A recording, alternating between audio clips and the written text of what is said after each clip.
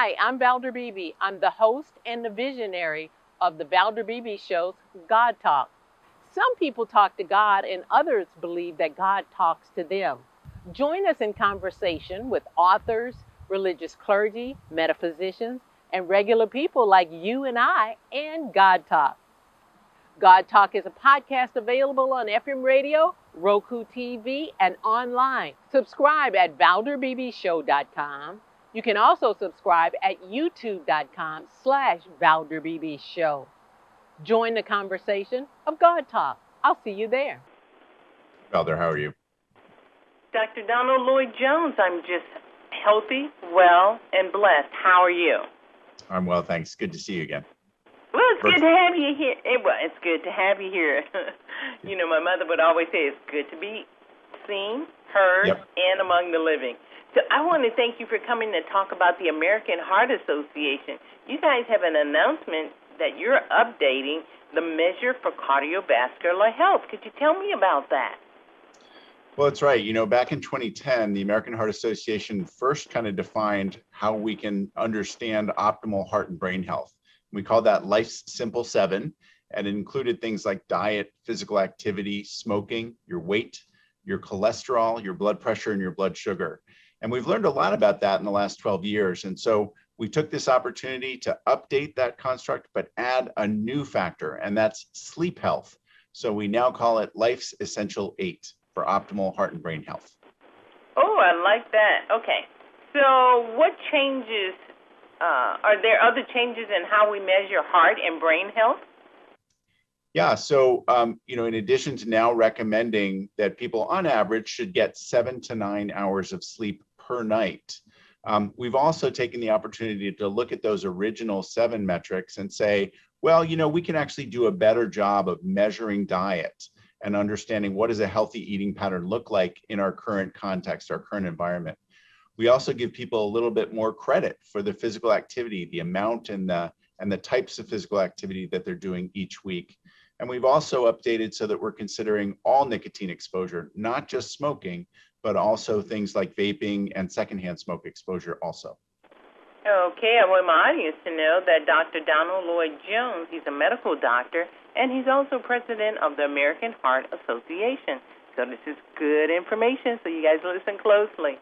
Dr. Jones, let me ask you this. How can people incorporate this additional finding into our daily routine for health? You know, sleep is really central to so many things and important for our body. So there are some important things to help make sure that you get your best sleep and that you give your heart and your brain a chance to rest every night. So again, we're shooting for 7 to 9 hours per week. Some of the things that can help you get that are being sure to be physically active every single day so that you tire your body out, easier to go to sleep. Make sure you have a regular routine so that you're getting in bed and you're getting up pretty much the same time every day, whether it's a weekday or a weekend. Really important, put those devices away so that your phone's not sitting on your bedside table as a distraction or, you know, an attractive nuisance, I guess, right? If we have a bright light in front of our face or if we're engaging with content on our phone, it's just really hard for your brain to switch off.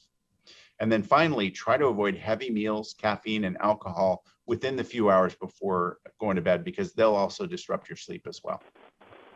I'm going to take this because my audience listens and views me on multiple platforms, and this question comes from Instagram. They want to know they're using a Fitbit to walk 10,000 steps a day. Is that enough? Well, it's going to be a little bit different for everybody, right? You know, in part, it depends on how much energy you're taking in, but, you know, certainly that's a great target to shoot for. Particularly if you're, you know, walking as briskly as you can, that's going to be a good amount of physical activity to keep your heart and brain healthy and should also help you with getting better sleep quality as well. Thank you, Poster. I'm going to take this one from Twitter. They want to say that they are a baby boomer and they're aging well, but they say their brain just doesn't remember as much as it used to be. Is there something they can do?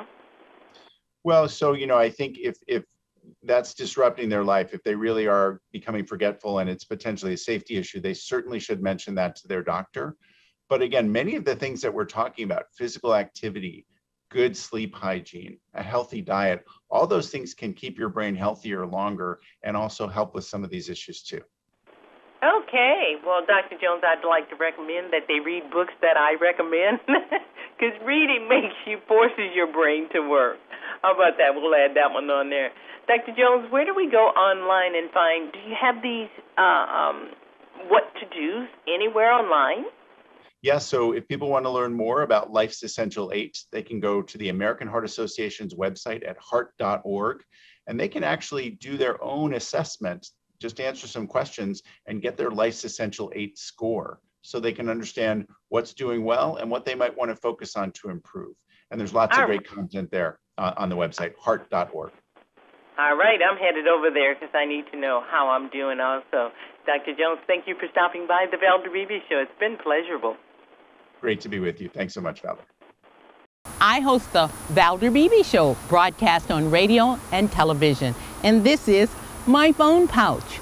My phone pouch is a great invention. It allows me to go hands-free, pocket-free, purse-free, even belt-free. Head on over to myphonepouch.com.